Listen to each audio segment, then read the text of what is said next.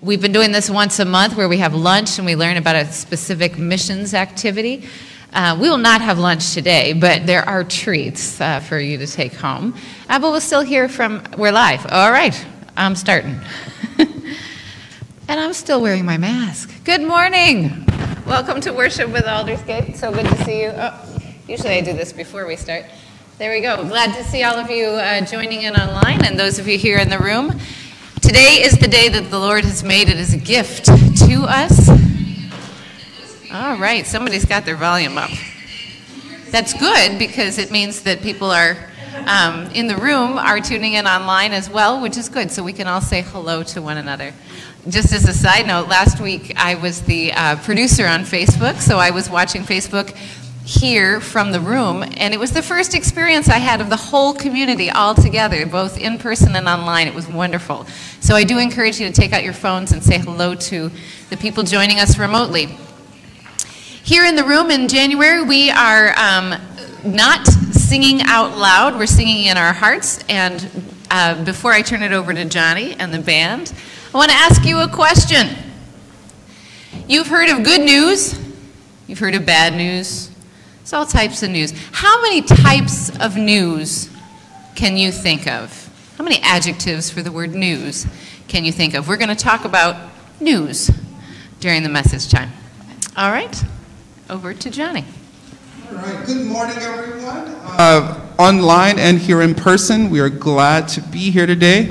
As Rachel said, we're not singing today, but let's all just stand and sing in our hearts in solidarity as we offer The Word of God Has Spoken with our lead singer, Lindy.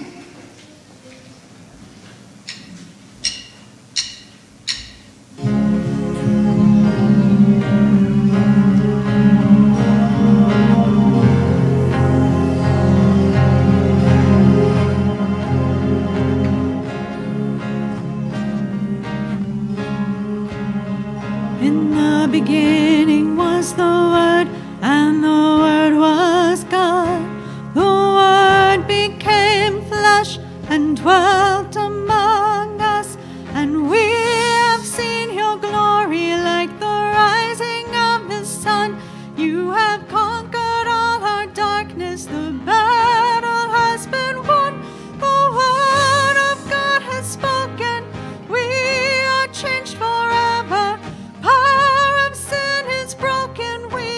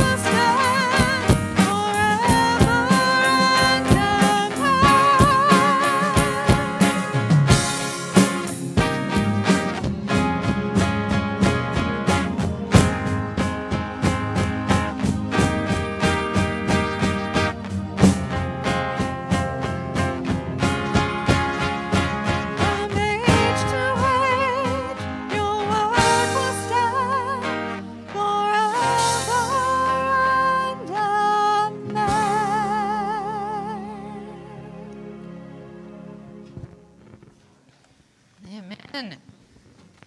Amen. Whoop. Thank you, Lindy, Johnny, band. Beautiful.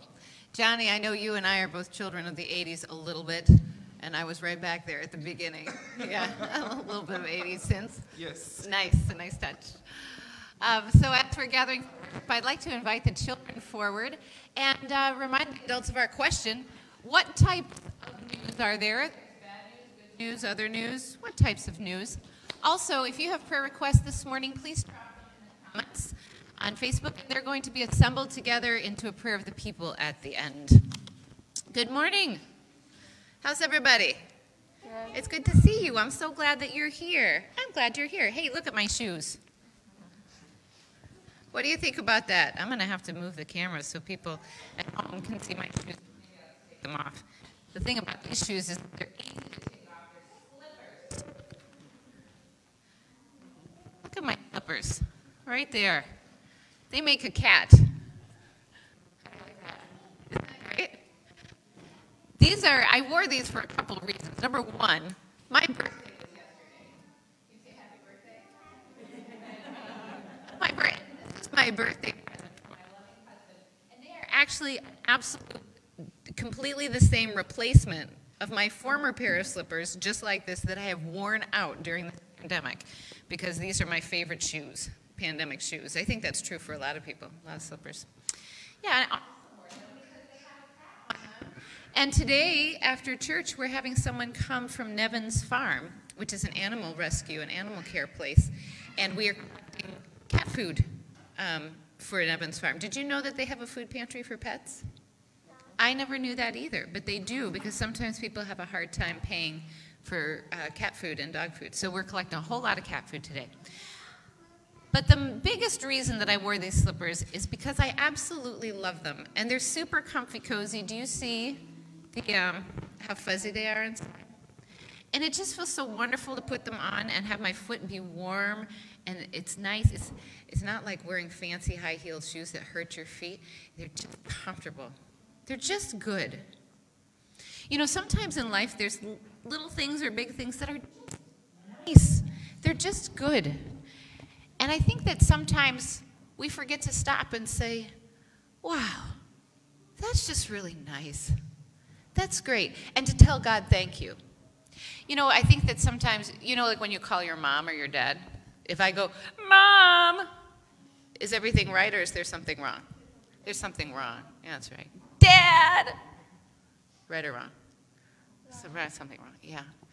Yeah, a lot of times when we call out, it's because there's something wrong. And that's the same with God. We say, God, why is this happening? And why didn't this happen? And why am I sick? Or whatever it is. Why is school like this? What's going on? Why is my friend mean to me? And we cry out when things are wrong. That's really easy. But when do we cry out and say, wow, that's great? So here's my cry out to God today, the day after my birthday, saying, God, these slippers are great. Thank you for a really nice thing. Yeah, and maybe even when you're at home, you could call out and say, Mom, Dad, just wanted to let you know things are great. Thank you. And they'll be surprised. All right, so we have pretty neat Sunday school today. Church today is to make cat toys. What's going on? To make cat toys. So lots of cat things, lots of good things, lots of things to say, God, thank you. Thank you for this good thing.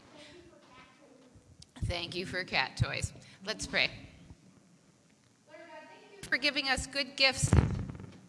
Help us to stop for a moment, Lord, just to thank you and be grateful and joyful. We pray in Jesus' name. Amen.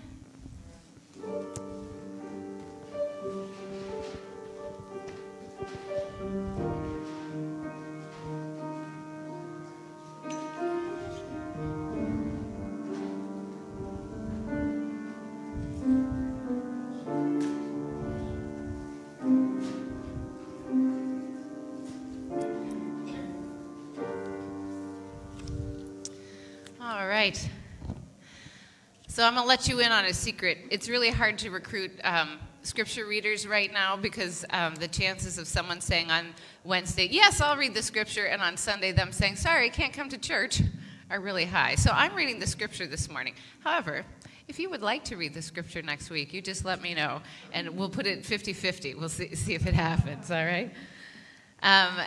As a reminder, if you have prayer requests this morning, please drop them into the comments. We'll put those in the pastoral prayer. And a restatement of the question, what kinds of news are there?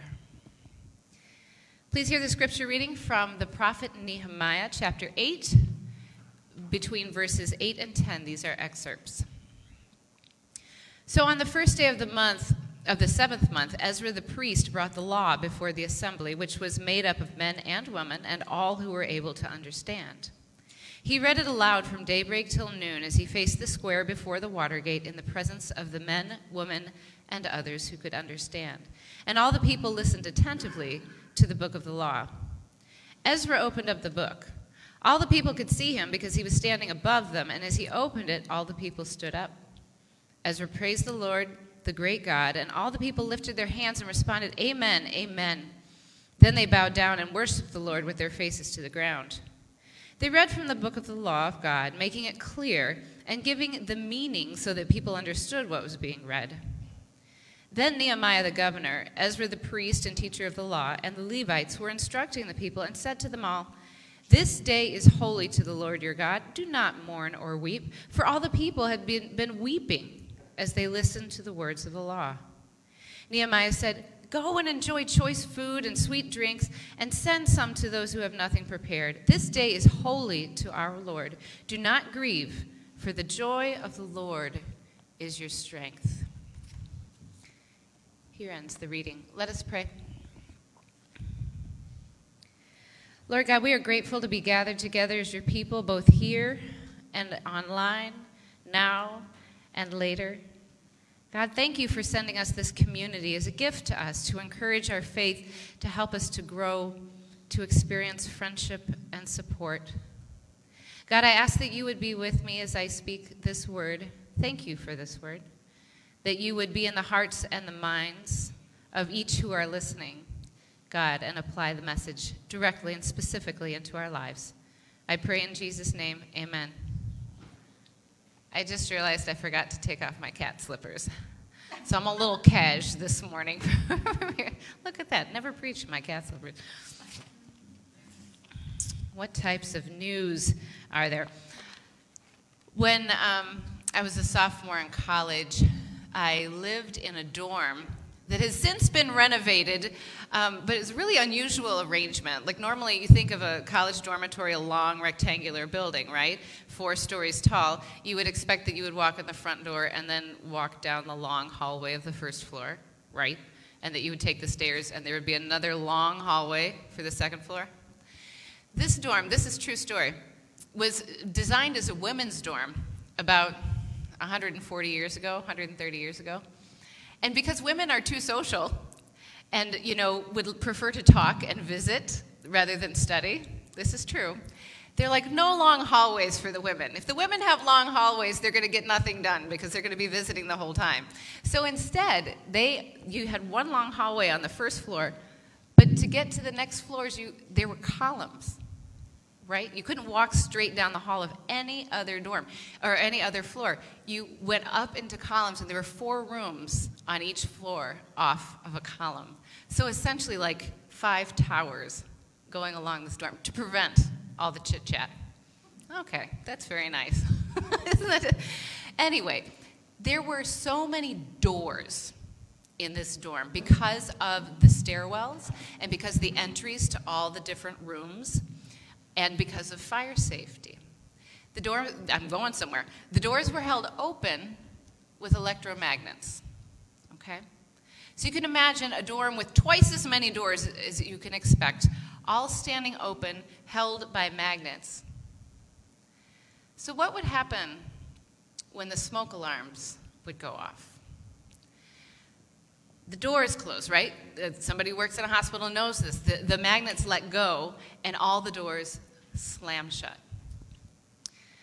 So what happens when Susie Q, or Jimmy J, because by now it's a co-ed dorm when I'm there, burned some popcorn in the microwave way over there in column E.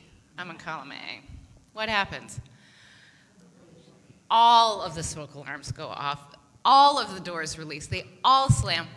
And this smoke alarm was the most ungodly siren. I mean, literally could wake teenagers from a sleep.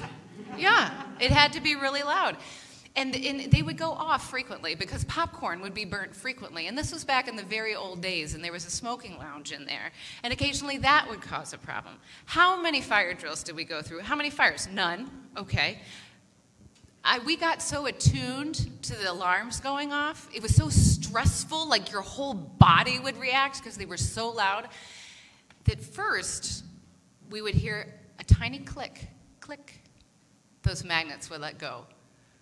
Bam, boom, like this. Click, and your whole body went, because you knew, right?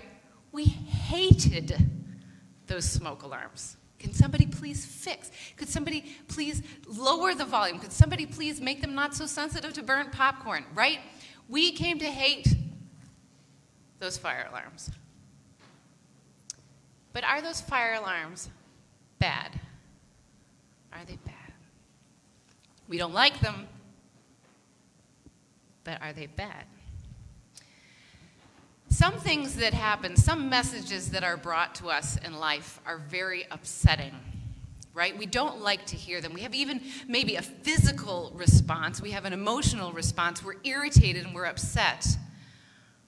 But it's very important information for us to have. Let me tell you about what was going on in that scripture lesson. Nehemiah. You know, it's funny because we have like a Noah in the congregation. I'm looking around. We have a Joshua here, right? We have some nice biblical names sitting around us. Nehemiah is not one people tend to use for their children. I'm not really sure why, because he was a great guy. Actually, I think we all would have gotten along with this one.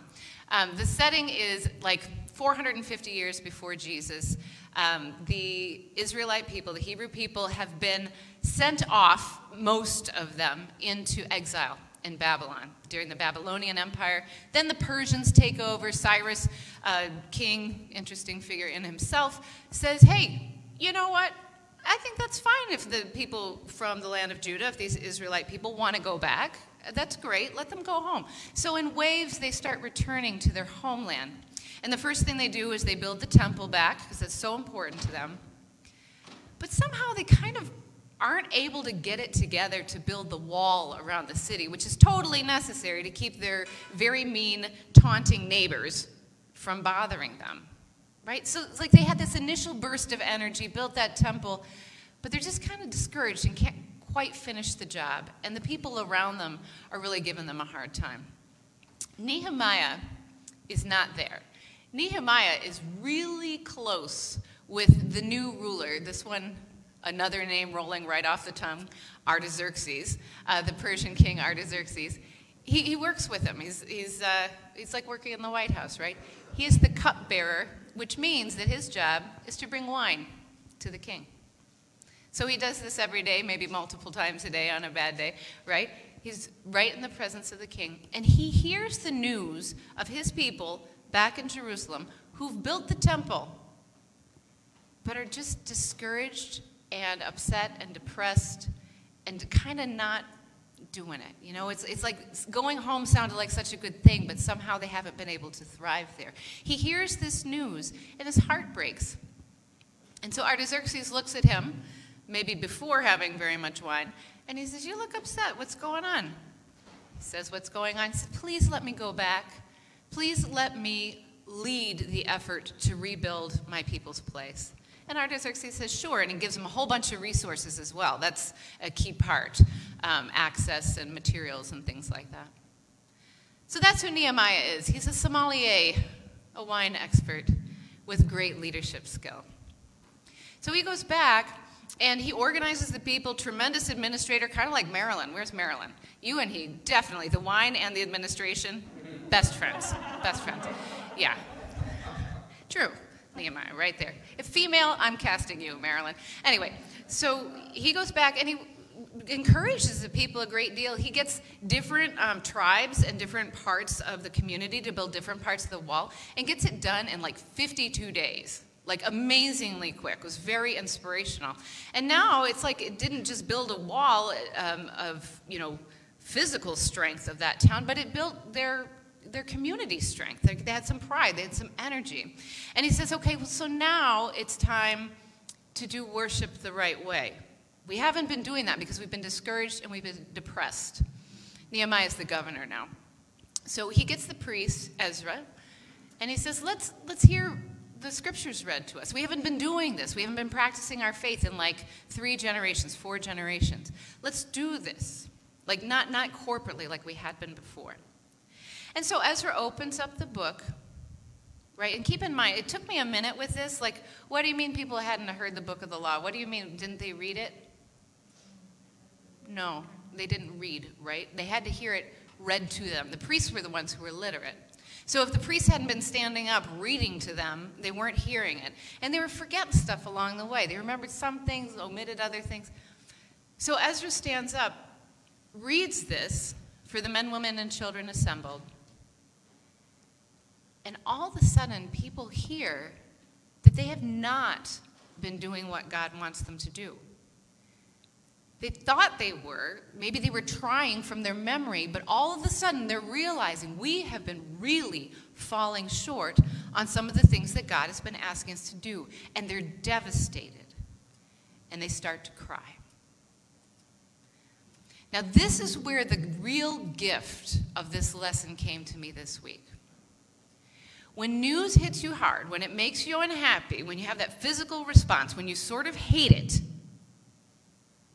what do you do from there? Nehemiah and Ezra together were great and godly, wise leaders. They saw the people crying, and they said, listen, it's hard news. You're feeling upset. You should not be upset. I'm going to read it to you. Go find it again. Go and enjoy choice food and sweet drinks. That's that wine part again. And send some to those who have nothing. This day is holy to our Lord. Do not grieve, for the joy of the Lord is your strength. God is doing something important and good and necessary with this news. Thank God for it. Thank God for it. When the smoke detectors go off, ultimately we thank God for that. It's hard, but we thank God. As I was meditating on this, I was thinking a lot of times we feel like there's bad news, the news that makes you go, holy cow! But maybe what Nehemiah is saying to us is it's not just holy cow news, but holy news. That when we hear things that are upsetting, when we feel bad, that God is doing something holy. And so how did the people respond? Because they were coached by these wise leaders, they were like, okay, and they took that deep breath, and they said, let's thank God for this difficult news. And they went forward and instituted a bunch of religious reforms. They made a new holiday, the one, if you have Jewish friends, where they build the booths. Sukkot. We went to a Sukkot thing. We had pizza. Yeah, modern version. Yeah, they build booths. Right? That all came out of this religious renewal because people heard something tough, but they were able to say, yes, that's holy. Now we're going to grow. Now we're going to become better. It doesn't make the news better to hear, but it makes it good to respond to. Where am I? Sorry. Right. So we receive bad news on a personal level or hard. I don't want to say bad news. See, this is the gift to me of this meditation on this text, because it isn't bad news. Right? And it isn't just hard news, and it certainly doesn't feel like good news. But if you can say that it's holy news, you have a way to respond to it, hard and good at the same time. God is present here. God is doing good things. We receive this on a personal level when the kid comes home with a really bad report card, right? That's not great. I'm not, but I'm really glad I know. That's holy news, right? When our spouse says to us, I've got a problem, whatever, with you, with my job, whatever the thing is, that's frightening, hard, holy. Now we can do something, right? When you go to the doctor and the doctor says, there's something that I want to look at more closely, I'm going to send you for more testing. Holy, that's good news. We're glad to have that news, right? Corporately, as a people in Massachusetts, in the United States, globally, we hear really hard news on climate, right? Holy news. On race relations in this country, tough. I'm talking to a room of white people right now. Tough, tough.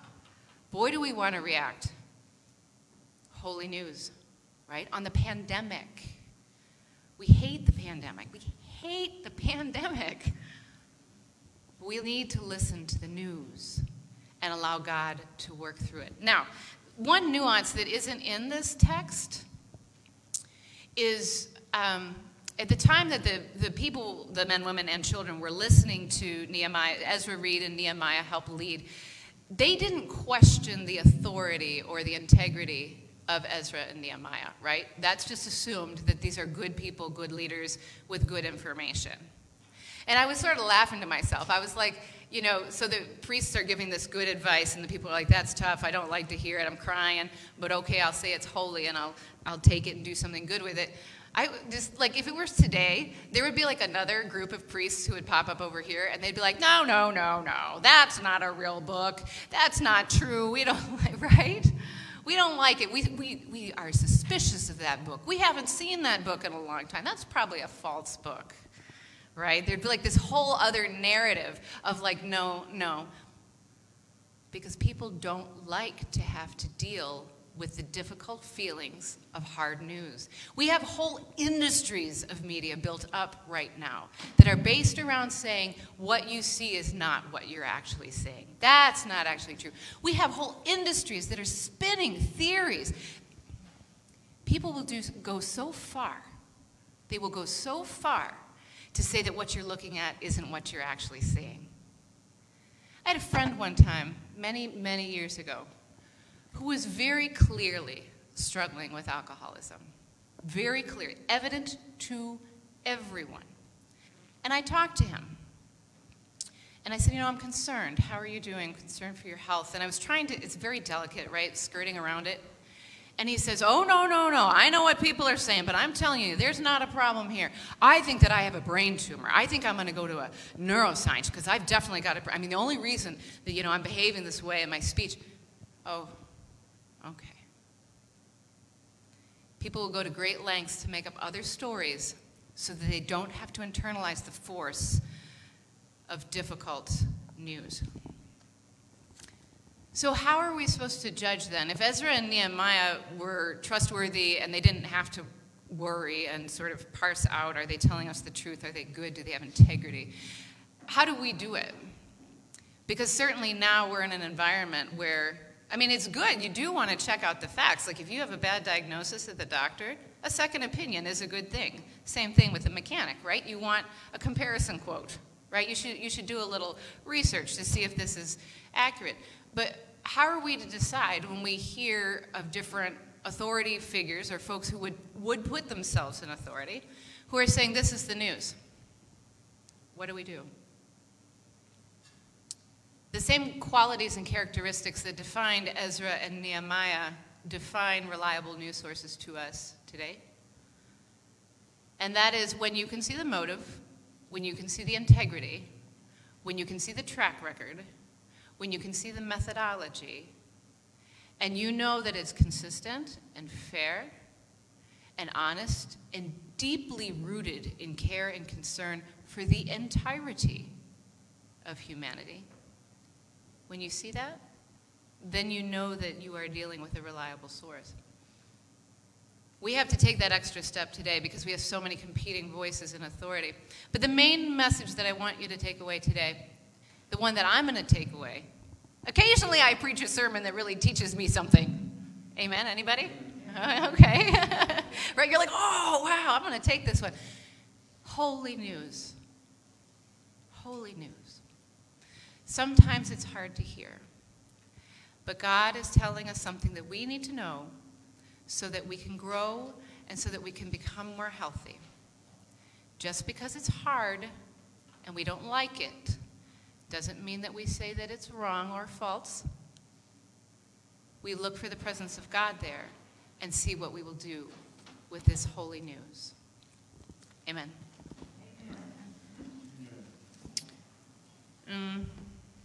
Okay, now, see, I like that sermon, so I'm all caught up in it, and I need to bring the MC back on board. Who's the MC this morning? Oh, me.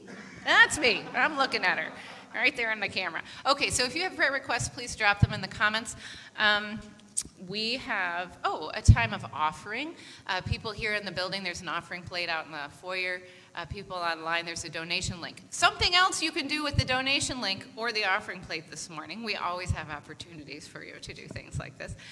Today, our Super Sunday is about care of the animals, especially animal rescue and adoption.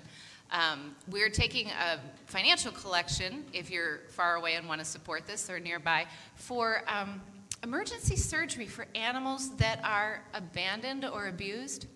It never occurred to me that if there's an animal that does not have a responsible owner that needs surgery, how is that provided? Who pays for that, right? So there's a special fund at Nevins Farm that's set up to pay for those emergency surgeries. That's what the money's going to. Here at the building, we're collecting wet and dry cat food.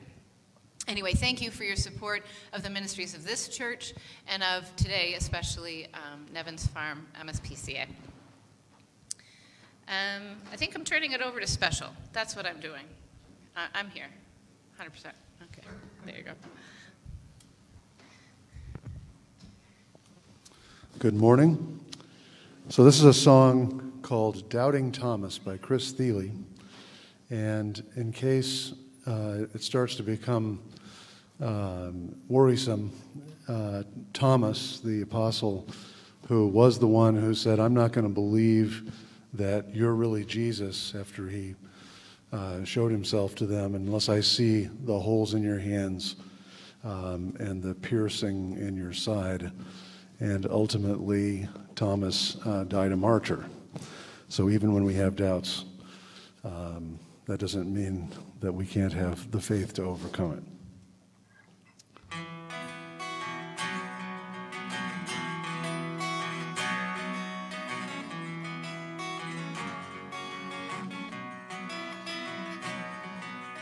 What will be left when I've drawn my last breath? Besides the folks I've met and the folks who knew me, will I discover a soul-saving love, or just the dirt above and below me? I'm a doubting Thomas. I took a promise. I do not feel safe. Oh, me of little faith.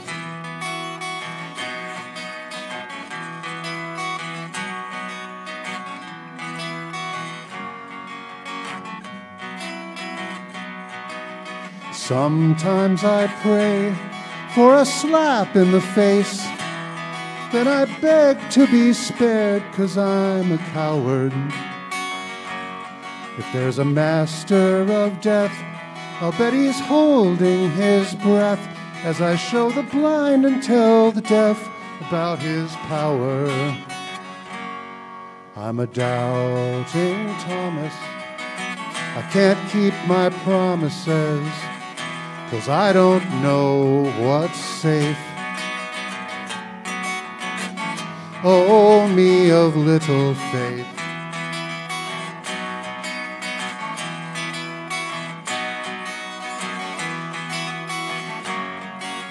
Can I be used to help others find truth? When I'm scared, I'll find proof that it's a lie. Can I be led down a trail dropping breadcrumbs to prove I'm not ready to die? Please give me time to decipher the signs. Please forgive me for time that I've wasted.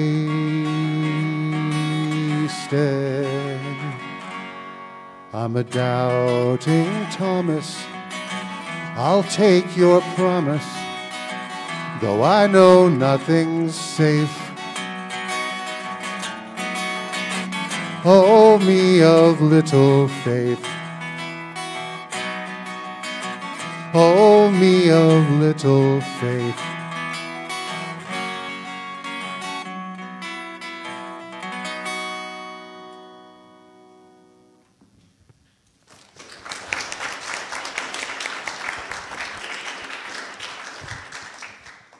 Thank you, Jim.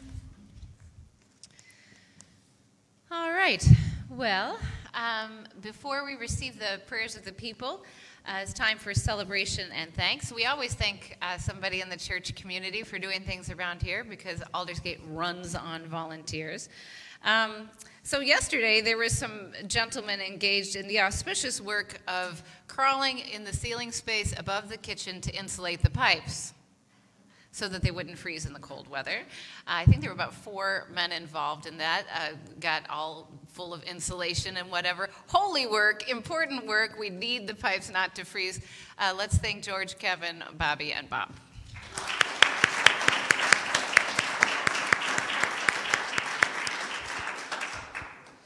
Yes. Oh, yes. A special shout out to our friend, a friend of the church, Jeff Graves, who is a broadcast engineer and used those skills to come down here yesterday and help us tune up our sound a little bit, making some progress on that while we wait for our new equipment to arrive. He's helped to maximize what we're able to do with what we have. So we appreciate Jeff Graves.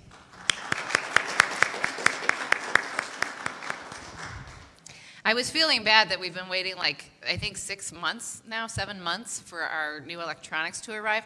And he told me that he had ordered something in February that just shipped. So I'm like, at least we're not alone, right? There really are delays here. Okay. That's celebration and thanks. And, oh, the announcements are that the people here have been talking about Super Sunday throughout the service. And so I did all the announcements already. Good for me. All right, prayer requests. Excellent. Thank you. Thank you, everybody online, for submitting these prayer requests. Let's be in an attitude of prayer. Lord God, thank you for speaking to us this morning through music and through scripture and through the word, through the presence of one another in this place, God, that encourages us, that strengthens us. God, we ask that you would equip us and build us up so that we can walk back out into the world stronger, more full of your love and more able to share it with the world around us. God, you know the concerns that we have as a community. First, God, I lift to you the concerns that rest in our hearts. Help us to keep our faith, to keep our trust as we wait for you to respond to these prayers of our heart. To those prayers, we add those for those who are struggling with or in recovery from addiction, and for those with mental illness, depression, and anxiety, God, and ask that you would preserve life and bring healing and wholeness. We continue in prayer for Bob Kingsley's sister, Carol, and her cancer treatment, for Marie LaRose's friend, Marie Patrice, in hospice care, and for Eli Spicer recovering after a bicycle accident. God, we pray for all those who are quarantining and dealing with COVID, and for the schools and the hospitals. God, give us strength and endurance. We pray for Lana Davies' sister and daughter, both having challenges of various kinds, and for her great niece who's pregnant and who has COVID. We pray for Kathleen Epstein's baby nephew who is on oxygen. God, we ask for healing for Sarah LaMonica. We pray for Bob Meredith's friend Mike Bear and others who are hospitalized. We pray for Robin Wilson's friend who's on hospice and struggling with this season of life. We pray for Ann Chumley's home church. Ann's an online friend from Tennessee that Church Trinity UMC, which was closed again today due to multiple COVID cases. God, there's joys among us today for the great work of the vaccinations, the healthcare workers, the brave leaders. God, we give you thanks. We thank you for improving health for Martha Davies. We thank you that she was able to come home from the rehab last Friday. And finally this morning, Lord, we thank you for the life of Roberta Devine, a member of the Ipswich River Community Chorus, who was killed in a car accident about 2 days ago. God, just be with the chorale and be with her family and loved ones as we navigate this sudden and tragic loss. God, thank you for hearing our prayers. And now we ask that you would hear us as we pray together the prayer that Jesus taught us. Our Father, who art in heaven, hallowed be thy name. Thy kingdom come, thy will be done on earth as it is in heaven. Give us this day our daily bread, and forgive us our trespasses, as we forgive those who trespass against us. And lead us not into temptation, but deliver us from evil. For thine is the kingdom, and the power, and the glory forever. Amen. All right, so for those in the room, after our closing song, we will introduce, and we'll do a couple minutes of visiting, but then I see that Heather Robertson has arrived from the MSPCA, so we'll turn it over to her. And because there's no lunch served today, we will probably be done by noon. So I encourage you to stay if you can. Also, the treats, I said no lunch. Sam said, let's send them home with doggy bags, because I was like, of course. Good dad joke, Sam. The doggy bags are human food. I'm just saying that they are not intended for dogs. They are a treat for you. All right, God bless you all. It's so good to see you joining in today. All right, let's all stand in solidarity and sing in our hearts, Be Thou My Vision.